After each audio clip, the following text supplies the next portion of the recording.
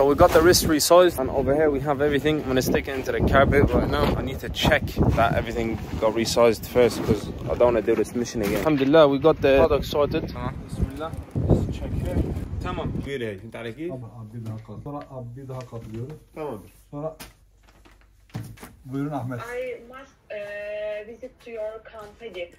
That's no problem. I'll organize it during the week. Is that okay? And would you guys like to see the stock also? On Thursday, it's available for you. I will contact you through messages to confirm on Thursday. Is that okay? Okay. Okay, that's perfect. We are now communicating with shipping companies that I've communicated with 2 months ago or a month ago, but I kind of ignored because Louisa was like, let's go back to Ireland. And I was like, yeah, let's go back to Ireland. And then I just ignored everyone.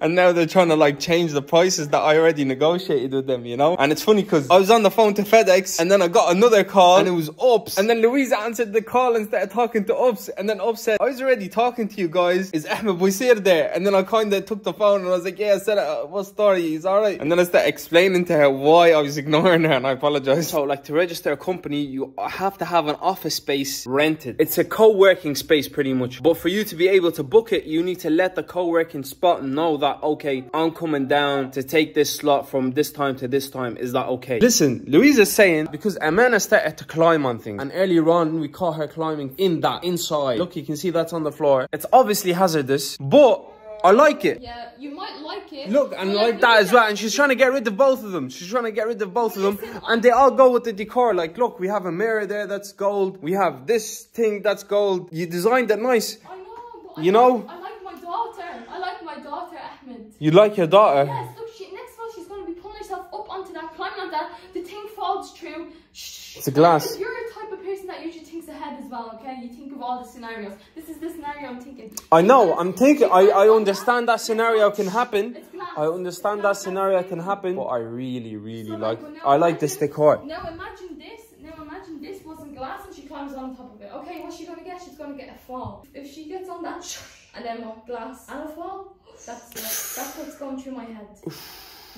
I really like that though. So do I, but honestly, I really like that. I like it. And I thought you were just trying to get rid of the coffee table, not the whole TV stand as well. No, I'm thinking she's climbing on that. She whacks herself down, like it's just giving me anxiety. She climbs onto that. What if we change the glass? What if we change the glass with plastic? What if we change the glass with plastic? Can you do that? Yeah. Really? Yeah. It's a bit stupid. Yeah.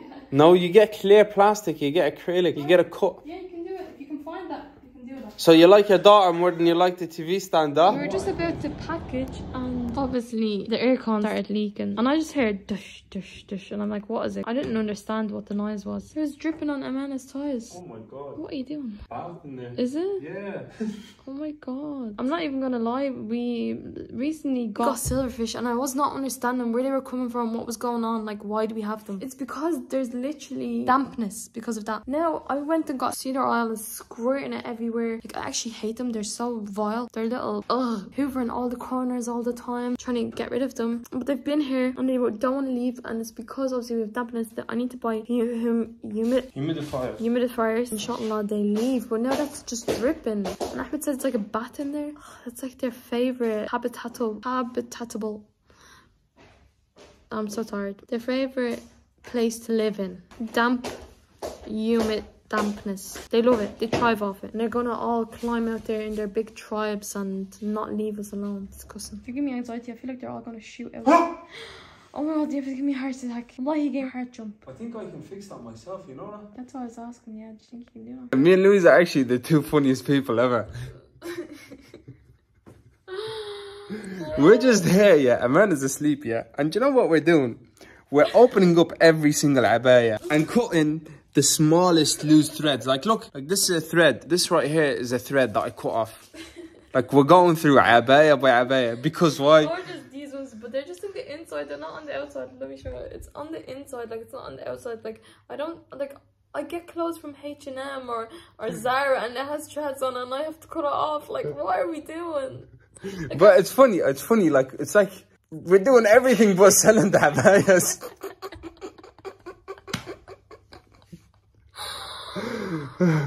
It's funny because I feel like after we cut all the loose threads, we're gonna find something new that we want to do. And then we're gonna do it. And then there's gonna be something new, and it's a never unknown. I think we need to stop trying to perfect our first drop. Maybe we're just enjoying doing all this stuff. It's like we're giving ourselves new tasks. Yeah, but why? Like, we need to go on to the next ALGERIA lunch, like, you know? We haven't even launched the first one. Me and Louise are just sitting there, yeah, as we're cutting off, like I was cutting off the smallest threads and Louise was cutting off the smallest threads, and we just looked at each other and we just started laughing. We're doing everything but sell the abayas. Like, we have an abaya business, doing everything but selling abayas. I swear to God, we need to, like... But you know what? We're enjoying the process. Let me say something, because we have to open all of these, by the way.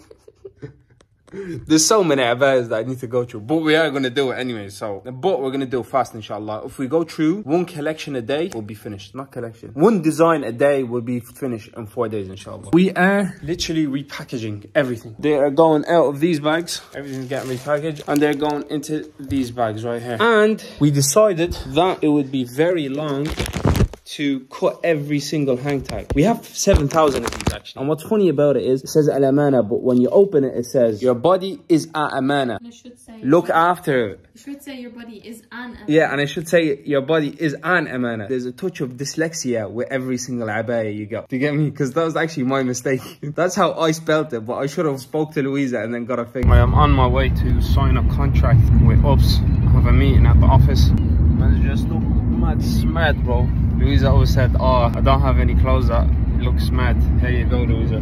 At the office. A view of the mosque right there. What do you think of the quality of this one? Yeah, it's very quality. Very good quality. But, yeah.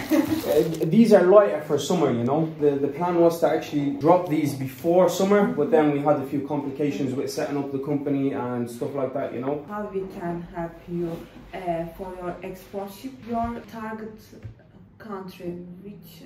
European countries. So our main audience is United Kingdom, Europe, United Kingdom, Germany. We also do have followers from United States and stuff like that, you know, customer bases that are in United States. So mostly we will be exporting. United States, UPS is very strong. Yeah, this is one of the reasons that obviously if the rates are correct and we get good rates, I won't lie to you, we're currently in discussions with FedEx also and DHL, but we feel more aligned with UPS because UPS is a company I know in Ireland, which is a very, very strong company, and that's a company that I would like to use for my customer base, where logistics are very good, customer service is very good, because the brand is not only about the quality of the products, where the quality is good, but it's also about delivery.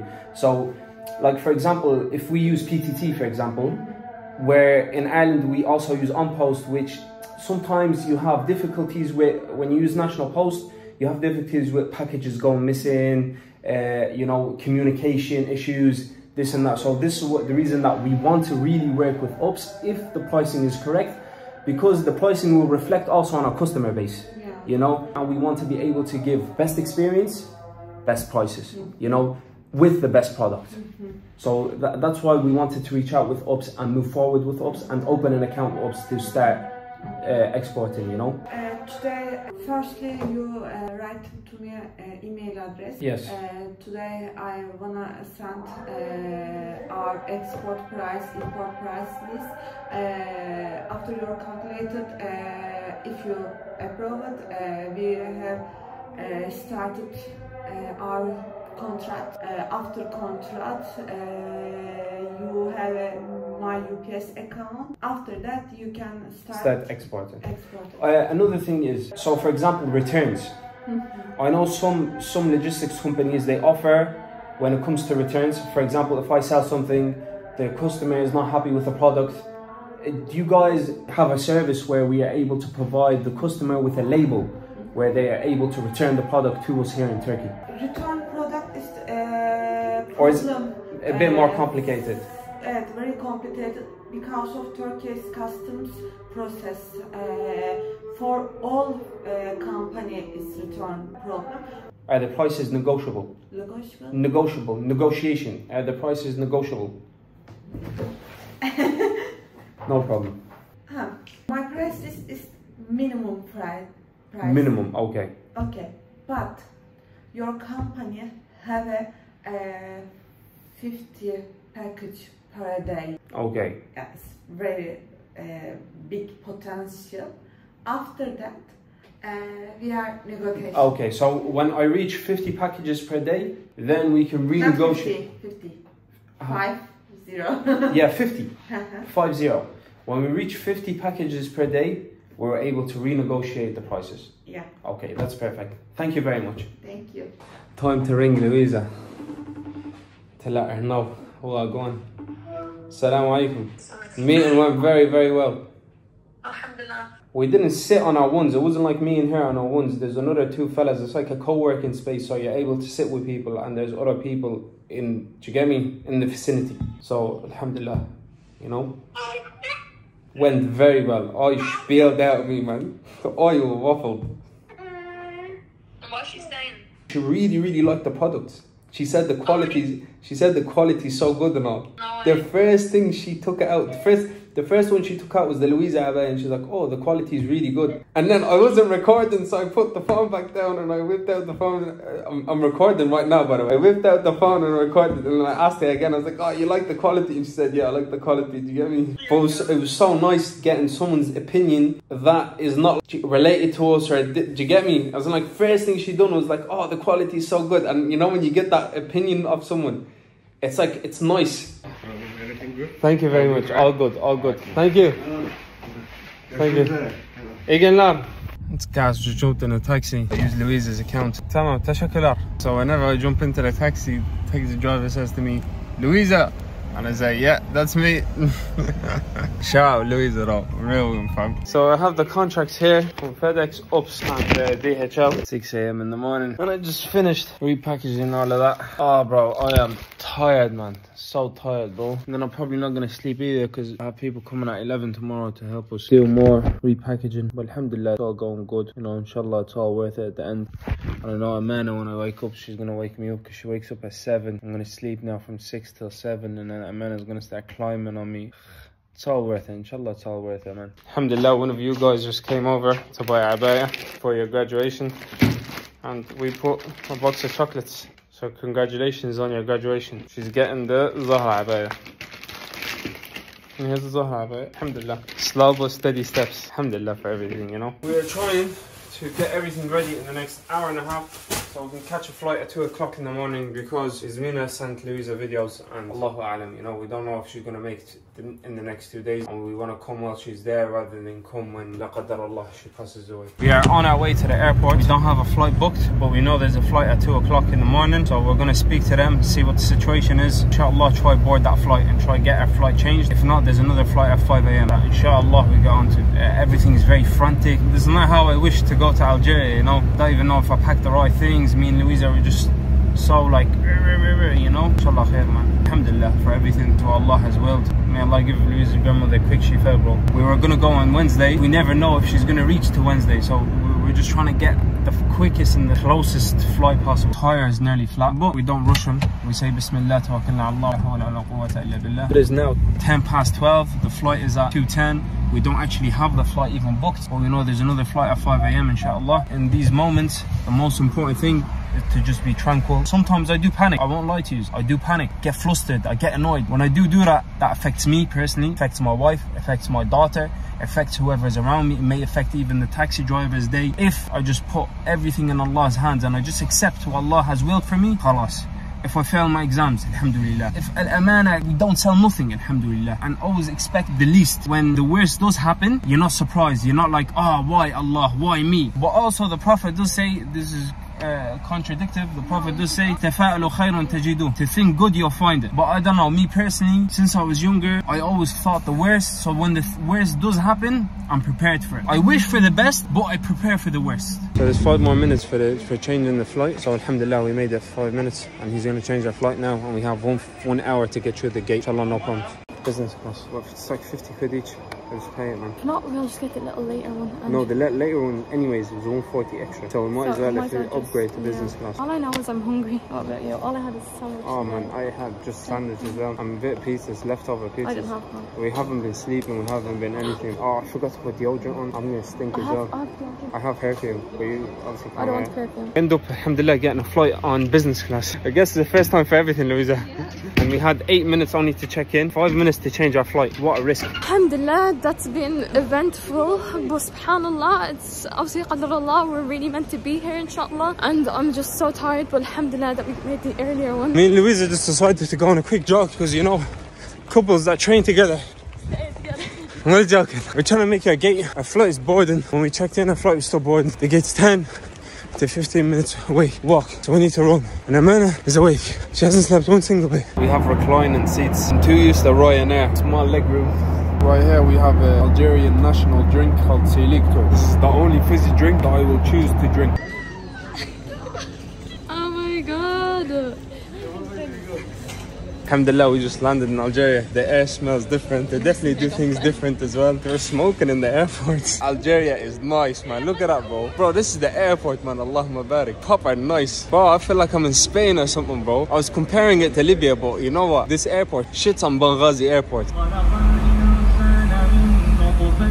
I just walked into a coffee place, got myself a little espresso. I went to pay my man, and my man said to me, listen mate, you don't have to pay wajak nadif. Like, I like your face. SubhanAllah, bro. I kept insisting, but he was like, listen, next time you come, just pay for it. Mad. Our third day in Algeria, it's today. Louisa left her bag in a taxi. And look, you open the bag, $100. You open here, wedding ring, gold necklace. Nothing was touched. He could have opened the bag and kept the money for himself and said, oh, the money's not in the bag. And this is not the first time. I also dropped my phone in a taxi. The taxi is like, he came back and he gave me my phone. Nice people, bro.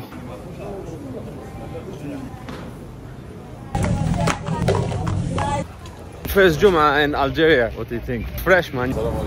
Like salam. This is Hamoud. Hamoud's the one that made this in Selecto, isn't it? Yeah. You can't come to Algeria without trying this drink right here. This is like pizza with no cheese. Yes. This one has tuna on it, yeah?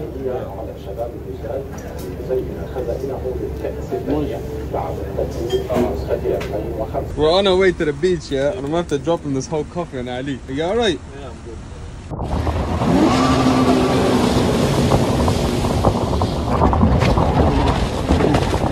Ali took me to a place called Tipaza. We got jet skis, showed me Algeria, Allahumma barik, it's very beautiful. And Louisa, we left her. We left her for dead. Yes. How'd you feel you got left for dead? I feel like it's nice. Ahmed's getting to experience Algeria. Yeah, my brother-in-law's looking after me, you get me? Active.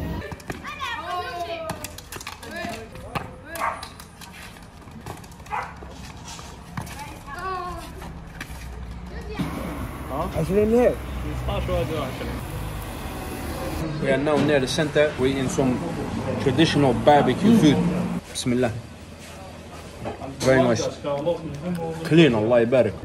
This is called beanie. Beanie, wala la? Jam dum.